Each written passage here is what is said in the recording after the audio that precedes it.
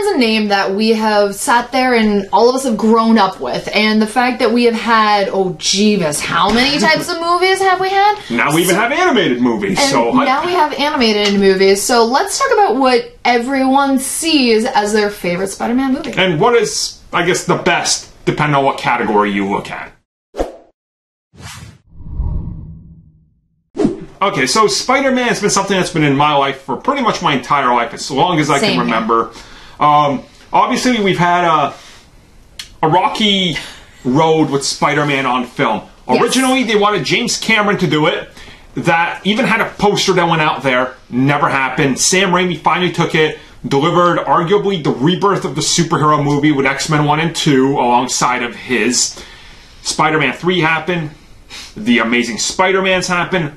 Homecoming happens, and then Spider-Verse happens. So it's been a bumpy road of super highs, yes, and real bad lows. So honestly, what really gets to me is everybody has their own favorite version of Spider-Man. Yes, and everybody says this is the definitive one, right? Like the version I like is better than the version you like because I'm correct. Yes, because everybody's opinion is... Right, it's the correct one. And I just sit back and I'm like, I enjoyed all of them for different reasons. Yes. Because each of them bring their own type of tale, because Spider-Man has not been the same character throughout his 65, years he's been around. Yeah. He has evolved as a character. He has had multiple multiverses and clones and everything, so... You can sit there and go into these movies being like, well, it's someone else's view on what was originally created. See, that's the argument I never get. People are okay with the Raimi movies, despite them being nothing like Spider-Man. They missed Spider-Man's jokey nature to distract because he's nervous. Yes. They messed up MJ completely. Gwen Stacy is botched 100%. Ugh. Multiple villain botches. Yes. Chasm, worst offender than all of that. Yeah. Like ×2. Homecoming, I will say, is even more offensive because it gets away from... MJ is not the same character. There is no Gwen Stacy. They've changed core aspects of Peter's friendship. There's no Norman Osborn or Harry. But the thing you have to get and understand is it's new iterations of character that's been done so many times that you need a new version. And people always argue... Why does Spider-Man always want to be an Avenger? That's not Spider-Man. His first interest was being a fanboy of the Fantastic Four, wanting to be a member. And you also have to realize, Spider-Man has evolved throughout the years. So have the times. Originally, when Spider-Man was created, it was, I'm going to say it like this, it was a white world. Yeah. Because everybody in the comics had to be white, and it was a very white world. There was actually... laws in place, and people wouldn't put your stuff out if you had people of color out there. He's evolved. Imagine going to New York. Go to school in New York today. Tell me how many schools of just everybody, as far as the eye can see, you see that's all white. It's not. It's New York. It's the melting pot of the world, for the love of God. Vermont, we are New York. New York is literally the center of the United States, and that's what I don't get. I understand what people don't like about Homecoming. Okay, they don't mention Uncle Ben. He exists. As clear as day, he exists. We know this now with the upcoming Far From Home. Yes. Spider-Man is going in different directions. And obviously we had the new Spider-Man video game. You saw me play it. It's a great tale, and people are like, well, that's the best version of Spider-Man that's ever been on live action, or that's what they should have done with the movie. I'm like, you can't.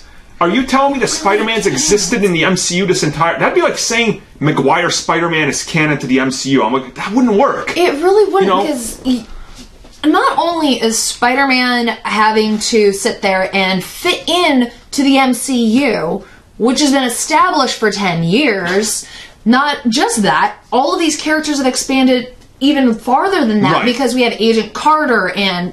Captain America way back in the day. Right, because so nothing ever happened. It would have been odd. So the Spider-Man we're getting in the MCU is a new take on Peter Parker. Yes. He's not supposed to be comic Parker. He's not supposed to be the cartoon or the game. It's a new character, just like the Raimi, just like Amazing Spider-Man was, and just like we're seeing in Spider-Verse. Yes. We have two different Parkers. We have the one who everything goes right for him.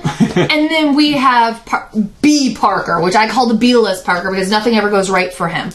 And you see the unique takes on those. And honestly, again, they're unique takes on them. And Spider-Verse literally tells you, look at these different iterations of Spider-Man. Like Noir. Oh, yeah. Are people going to read Noir and be like, this is trash, he's not like 616? It's like, no, you're missing the point of Spider-Man if you stick to one version of the character. Exactly. Like, one of my favorite adaptations of actually all of the different types of universes that you can get through Marvel is the 1602 series, as well as the Noir, because they're one-offs that tell you a completely different story of characters that you already know and love. That is every single adaptation we've gotten so far of Spider-Man. Here's a character, we all know his name, we know his story. Here's this person's view on his story, here's this one, here's this one, here's this one. All different, all have the core aspect of who Spider-Man is. But they changed the world around him, which is really what's great. And, and you kind of just have to take it as that. It's new interpretations of things you should just accept as normal, because not once are you going to get, the thing from the comics. And I know how many people love the Dark Knight trilogy. I love Batman Begins. I really like the Dark Knight. I don't like Rises. But that is a botch of the Batman character. Exactly. They made him too realistic, but that's just the thing. You have to accept it. It's a new medium and a new telling. And honestly, what's the best Spider-Man? There isn't one. It's the default comic one, because nothing's recreated that. That's really the point, and nothing's ever going to recreate that. And I read the Ultimate Comics with Peter Parker getting reborn, if you will, or rebooted in the early 2000s. That wasn't Spider-Man, but it became to be the most known and popular version of Spider-Man. But they took liberties. I mean, the Green Goblin, for the love of God, was a flying Hulk monster. Was that anything like Green Goblin to you guys? But here we are, and that Green Goblin is accepted as a great version. So I think people are too quick to judge. That's what I feel. It's not what I want. It's terrible. And unfortunately, we've seen that not even just with Spider-Man. We've seen it everywhere in the comic industry, and that's what unfortunately is the fault of the comic industry going into the films or the video games or into TV.